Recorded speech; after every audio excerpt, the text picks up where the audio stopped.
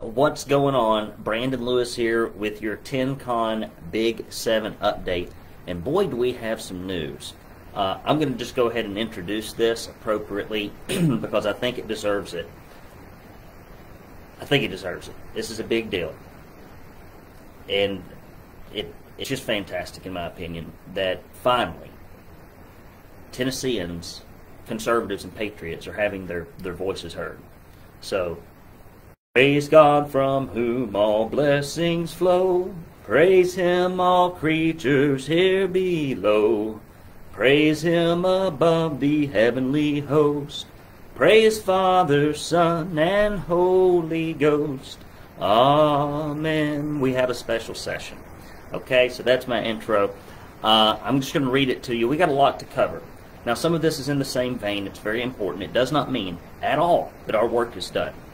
It doesn't mean our work is done. If you're watching this, please post in the comments section from whence you are watching. I like to always know what kind of coverage we have here. We often have people watch from all over the state, but we also have people watch from out of state, which I think is kind of weird. But I'm glad everybody's here. I don't know that I would be keeping up with what's going on with conservative things in Idaho or Nebraska, but some people do. Thank you all for being here, and do leave comments about these stories no matter when you watch this, and share it with people, because we got some big news here.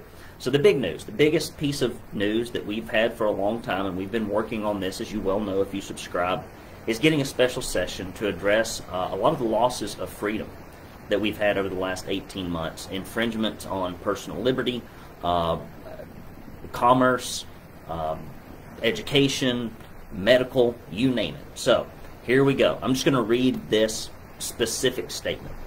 McNally and Sexton call for special session on medical freedom. Ford corporate welfare plan sets stage. Here we go. This is their quote. The Ford megasite deal is transformational for Tennessee, and we look forward to working with Governor Lee to finalize this project as part of his special session call for Ford Motor Company. At the same time, we've heard from many Tennesseans seeking relief from burdensome COVID-19 mandates being imposed upon them. We are working together per our state constitution to call an additional special session upon the completion of the megasite session to address issues surrounding COVID. Now, specifically what? Corporate vaccine mandates, forced masking of kids in schools. I hope they pick up separation of powers. We need to quit ruling by executive order in the state of Tennessee. I mean, that is just Tennessee Civics 101. All right, we got Diane down here. They've changed the way this works. So I have a hard time sometimes seeing the comments. I don't know why they put these things way down here. We got Diane watching from Bobby, Tennessee. We've got Margaret watching from Antioch. Great news. I agree, Margaret. Thank you for being here with us. And so we've really got a lot of interesting things happening. And so I'm glad the Ford plant's coming here. I'm not like super duper excited about electric vehicles, and I'm not super duper excited about, you know, partnering necessarily always with a South Korean company. Makes me nervous. I think that a lot of times these pushes for alternative fuel are subsidized to the point that if they had to survive in the marketplace, in many cases they wouldn't. I especially do not care for corporate welfare. I really don't. I run a small business. The government never helps me out. They never say, Bill Lee never picks up the phone and says, hey, I hear that you've employed a whole bunch of people for, you know, almost 15 years now. How about we send you some money or help you out? Small businesses in Tennessee don't get that. Small businesses in Tennessee were the first ones to be shut down, and they were discriminated against terribly, and a lot of them went out of business. So I'm just never going to be a real big corporate welfare fan, even if it creates jobs. I don't think you should take Tennessee's taxpayer dollars and give it to private industry. I don't think that's how government should work. But the beauty in this situation is that the Ford issue calls the governor to call a special session for that. Now, he would not call a special session to protect your liberties. And for example, I got a call the other day from a lady who works someplace who's 6 months pregnant, and she's going to have to lose her job or get vaccinated, and she's worried. I mean, it's rightly so. And she's already had COVID in addition to it, so she's got natural immunity. You never know what can make a pregnancy go wrong. Okay, we had two natural childbirths at our home, and my wife is very diligent about her personal health. And for women like that to be put in that situation, for men, for kids to be put in those types of situations, for what we're about to discover, what a lot of these kids are going through in schools, will just baffle you right now. And some of you are going through it as parents. And that's why they're calling this special session. Reed Uberman, an indie thinker in the house. Great to see you here, Reed. You also check out Indie Thinker. It's a podcast. You'll love it. So I'm going to get on to the next story here. Knox kids isolated, segregated for refusing masks. When I saw these pictures and I heard this, it made me a little hot. So here we go. And these are things that we reported on. If you really want to get them in detail, go to TennesseeConservativeNews.com. So reports are coming in that children in Knox County schools are choosing not to wear masks or being placed in holding areas. That's real nice. That's a good look. Isolated from other children. Bet that really helps their mental development, makes them feel really connected with their school, makes them really want to trust their teachers. Photos shared on social media show children in isolation room at West Valley Middle School, Knoxville, holding up signs to the windows in protest. What are we doing to our kids, for the love of Pete? Parents have sent us reports about Knox County teachers yelling and screaming at kids who showed up to school without masks. Other parents are making the choice to pull their kids out of school and homeschool and acknowledge that virtual school is either not an option or a poor excuse for in-person learning, which it is. It's a very poor excuse for in-person learning. You know, we've gone from only a third of the kids in Tennessee being able to read, and now we're down to a quarter at grade level, approaching grade level, which I'm sure it's worse than how they report it. And so it's terrible that this stuff is going on. With the absence of comment from Knox County schools, we have submitted an open records request and will keep you informed of our findings. So I copied the appropriate people. We've done an open records request to figure out how they decided it was a good idea to treat these kids in this fashion, and we'll tell you what we found out. Next story related to this, happening in a different way. Tennessee kids in school isolation not receiving proper education. Imagine that. It's because the school gets paid by the government COVID relief funds if they enforce the mask mandate, so our kids are for sale. I don't know about that, but I would say that our kids are definitely for sale.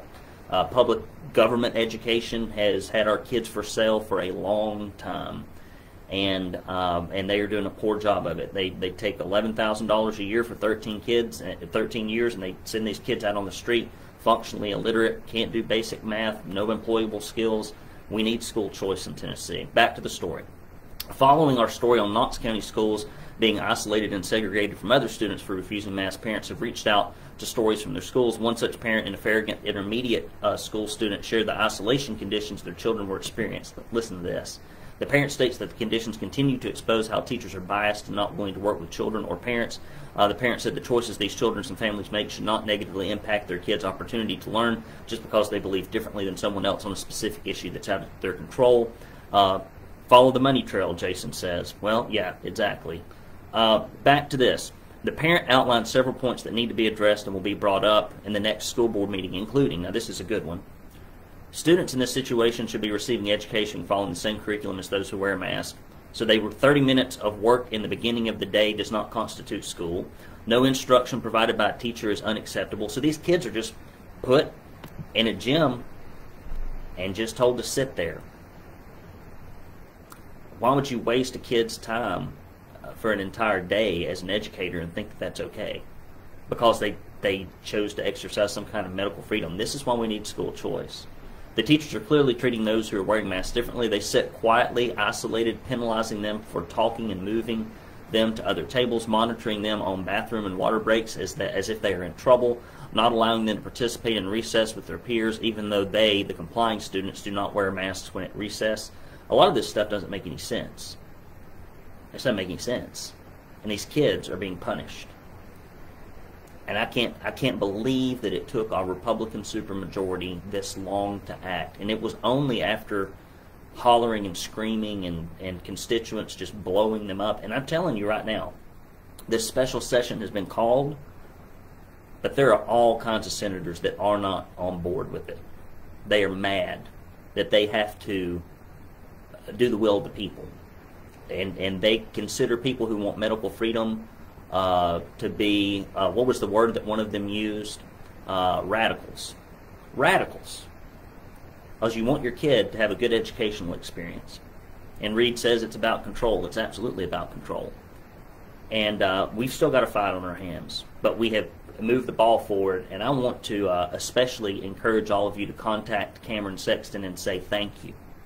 Cameron Sexton has been in this fight to the degree that he can. He has been the strongest advocate that we have in Nashville for protecting our kids and our health and having choices. He's not been like he's not been a firebrand on it by any stretch of the imagination. I believe he could have been a lot more vocal, but at the same time, when you lead a rabble of people in a legislative assembly, you got all kinds of viewpoints. And about a third to maybe even 50% of the people that he leads in the House are rhinos. And it's hard to drag rhinos along. And McNally is not very conservative himself, and he's dragging his rhinos kicking and screaming. And they think condescendingly about their constituents. And we're running an article here before too long about some of the messages that specific senators have been sending to their constituents about this, and it's really heartbreaking and it's not appropriate. Next story. 26 governors call on Biden to end the border crisis. More than half of all U.S. governors have called on Biden to end what they describe as a national security and public health crisis at the Tennessee border, or it's at the Tennessee border too, at the southern border. The 26 governors also requested a meeting with the president at the White House to bring an end to the national security crisis created by 8 months of unenforced borders. Quote, a crisis that began on our southern border now extends beyond to every state and requires immediate action before the situation worsens, they argue. The negative impacts of unenforced border policy and the American people can no longer be ignored. You know, we've got a study committee on illegal immigration right now. They call it refugee resettlement, but the scope has gotten a little bit wider. And it just amazes me how little we can get going. And I don't know why in the world they put folks on that committee like Todd Gardenhire, who wants to give free tuition to illegal aliens, was completely upset with the fact that this illegal immigration center got shut down in Chattanooga, because 100 people were losing their job at the center. Never mind the 3 accounts of molestation and 1 kid being lost, and that's just what we know about what we've reported about. My assumption is always, when a handful of people get arrested, if every story had been told, it'd probably be a lot worse over there. I don't know why they put people in study committees that don't care about Tennessee's sovereignty or our nation's sovereignty. It's a very odd thing. Compared to the same time last year, border apprehensions have increased by nearly 500%, with August's numbers surpassing over 209,000 people entering the U.S. illegally. How do you count people that have entered the United States illegally? If they entered illegally, there's probably a whole lot more that didn't get counted, I would assume. To date this year, more than 1.3 million have entered the U.S. illegally, a number greater than the population of 9 states.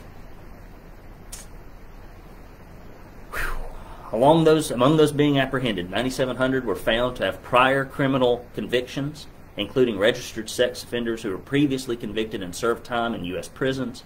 Many were released and deported only to re-enter the U.S. again illegally this year because Border Patrol agents do not have access to criminal records from other countries. Of course they don't.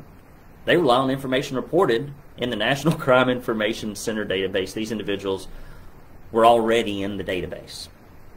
So if you got 9,700 people, 10,000 people that have criminal records in the United States that are coming across the border that have probably already been deported, imagine how many have criminal records in Mexico or Guatemala or Haiti or wherever they're coming from.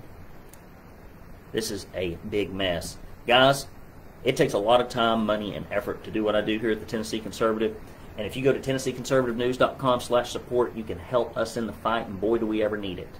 And you get 2 proud Tennessee Conservative bumper stickers. And with this special session coming up, it's really important to have your hands on this handy-dandy contact list so that you can respectfully encourage your senators, and especially the ones that lean left that are Republicans, to do the right thing, even if they don't agree with it. Because a lot of them don't. They think you should just do what your government tells you and shut up. You need to contact them, okay? And we've got your state senators and we've got your state reps on here, and you can contact them. And if you give $50 or more, or if you give a recurring contribution, you will get this Proud Tennessee Conservative tumbler.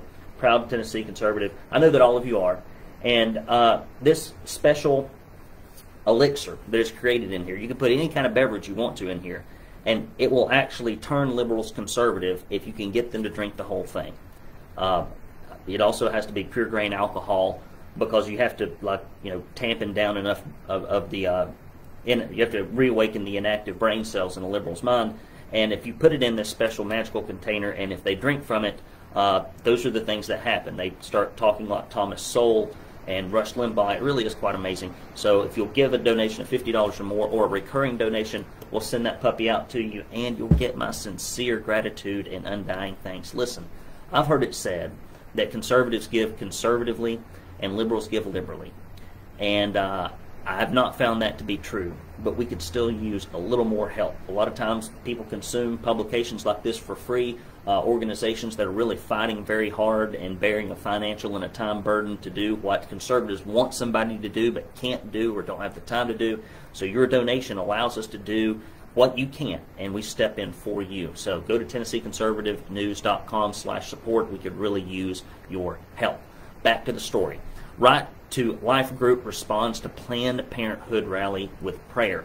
On October 2nd, Planned Parenthood is slated to have a rally in downtown Chattanooga at Miller Park. When I hear this, I think this is probably what it was like when people got together in the woods back in the Middle Ages to worship Satan. That's what I think of. It's like a conclave of evil. And it just amazes me that people would rally around killing the unborn. And people will say, well, Planned Parenthood does this other stuff. No, they don't. They do a little. And it's just, the only reason they do any of it is just so that they can say we do other things. Their main mission in life is to provide abortions as early and often and as late as possible. I mean, if they could probably go after 2- and 3-year-olds, they would. And they would consider it maternal health. I mean, you got to deal with a kid all day long. It's terrible. So Right to Life organization is responding with calling members and residents to pray. Spokespersons from the greater Chattanooga Life state this is a call to pray for life against them bringing their deadly agenda to our beloved community. The organization asks those that are interested in praying RSVP and let them know where they're playing from their own location, or will join them to pray as a group. I think it would be better if these folks actually showed up on site. That would be my suggestion, but at any rate, those interested in praying with the group will be provided with a specific location and prayer guide. The Greater Chattanooga Right to Life asks that this announcement be shared in church bulletins, on social media, and community boards with families, friends, and neighbors. What is it I saw the other day? I think we posted it. And it said, what was it it said? It said that you can pray all you want, but eventually David had to pick up the rock and throw it at the giant. And I think it's true. I think we are called to pray. I pray a lot for our nation. I pray a lot for our leaders. I pray a lot for what's going on in our country and our state. But I also do this. The physical spending of time and money to communicate with you about what's going on while the clown show distracts everybody up in Washington, D.C. We've got things going on right here in the state of Tennessee that we can actually make a difference on. You can watch 1 million hours of programming about what Joe Biden's doing in D.C. But when it comes right down to it, you can't do much about it. That's sad to say. You should give some money. You should stay a little bit informed. You should probably support some organizations financially, maybe spend some time doing something on the federal level. By all means, do it. But dollar for dollar, moment for moment, hour for hour, you will get more benefit from knowing what's going on at the state and local level than you ever will nationally. And you can call your senators, you can have a conversation with them, you can call your state reps, you can reach the governor, and for every moment you spend working on state stuff, you can see fruit. For every moment that you spend working on federal stuff, you might see a little, but probably not much. So go and support the Chattanooga Right to Life organization, and for questions, call 423-304-2547. Diane says it's satanic murdering the babies. I agree. It's pretty basic. Federal judge, next story, rules against Lee's student mask order in Williamson County and Knox County's slatery appeals. Thank goodness. Federal judge ruled in favor of parents in Williamson and Knox County schools allowing their districts in Tennessee counties to enforce mandates in their school. Plaintiffs in both cases are parents of students with disabilities who argued Governor Bill Lee's executive order allowing parents to opt out of mask mandates violated their students' rights to protection under the Americans with Disabilities Act because the order does not provide proper protection for their students who have chronic lung disease, a rare brain disorder, and a congenital heart defect, as was argued in the Knox County case. If you want to protect your kids, we have not seen any evidence that mask mandates do any different in the spread of COVID, because people don't wear them properly, because people don't wear the proper masks. And kids in particular are careless in their interactions with each other, in their interactions with teachers, moment by moment. If you sat in a room with a bunch of kids wearing masks and you had to click a clicker every time they wore it improperly or were goofing around or whatever, like your thumb would fall off. It doesn't work. And the other thing that is amazing to me, if my daughter couldn't run, she was in a wheelchair or something, God forbid, I would not ask them to cancel track at the school, because that's not fair to all the other kids. And we're living in a remarkable age of selfishness as it relates to the liberties of others. And I really hope that that this stuff stops. I mean, we also got all these abuses by these judges ruling in cases that have nothing to do with the federal government. And this is an example of it. Back to the story. In Knox County, in a similar previous ruling, in Shelby County, the injunction will last until the completion of the case. In Williamson County, the injunction is valid until midnight, October 5th, unless the court extends the order. Tennessee Attorney General Bill Slatery is appealing this decision, stating that these orders have impeded the governor's executive authority during an emergency to direct the state's public health response. I guess, but that state of emergency that we've been living under endlessly was originally meant for like tornadoes and floods. We don't have a state of emergency right now. We collected enough information to know what to do with this situation probably a year to 14 months ago. So, I don't know. I like separation of powers. It's something you learn in Tennessee civics classes. I think we need to do a civics class up at the legislature and with the governor so they can figure that stuff out. Pardon me. Oh, God. Here we go. Next story. New polling on Biden's federal mandate shows majority of Americans think non-compliant workers should not lose their job. New polling on President Joe Biden's federal vaccine mandate shows the majority of Americans do not think unvaccinated workers should lose their job. 65% of surveyed voters do not believe Americans should lose their job if they object to taking the COVID-19 vaccine. The poll also found 22% believe that those who refuse the mandate should lose their job, while 12.8% aren't sure. And you know what is not here that I wish Jason had included? But basically it's kind of like this. 85% of Republicans think that it shouldn't happen. And then there's maybe like 9% that do. I think all 9% of those Republicans that think people should lose their job are probably, at least half of them are in the state Senate, I believe. And I don't know, McNally may be in that group too, given his actions. It's been quite odd to watch. And of course, liberals, even you would think it would be a much bigger number, but only about, I think when I looked at the graph and we published this on our Facebook page, you can scroll down and see it, it wasn't really even that many Democrats. It wasn't that many. And so there's still a little bit of freedom left even on the left, but not much. All right, guys, so that's the TennCon Big 7. Big story is obviously, and they've changed the way that I interact with this, and I do not like it because it's hard to read the comment sections, and it's hard to see my video, but the big news really is that we've got a special session, and that Cameron Sexton has stood up for us, Janice Bowling has stood up for us, Mark Pody, Terry Lynn Weaver. We've got some real fighters out there that have been vocal for their constituents, and for that we should be eternally grateful that we have a few fighters up there. And in 2022 we need to be focused on Republican primaries so that we can make sure that we have some more people up there that are actually advocating for us So finally, do go to TennesseeConservativeNews.com, sign up for our e-newsletter. We do send out text alerts occasionally, although they are infrequent, because you hear about constantly people being canceled on social media. So it's very important that we have the ability to directly communicate with you about stories that you need to know about in Tennessee. I've gone a little long. It's been a rough week, guys. It's been a roller coaster, and keeping up with this stuff is stressful. And you're in constant and continual conflict when you're fighting evil, when you're fighting for freedom, when other people are fighting for socialism and control. And you know what? I think it was something very interesting when I went to that event last weekend. They're all running together with Dennis Prager and Dennis Prager and Eric Metaxas, and he said, you know, God doesn't call on us to win.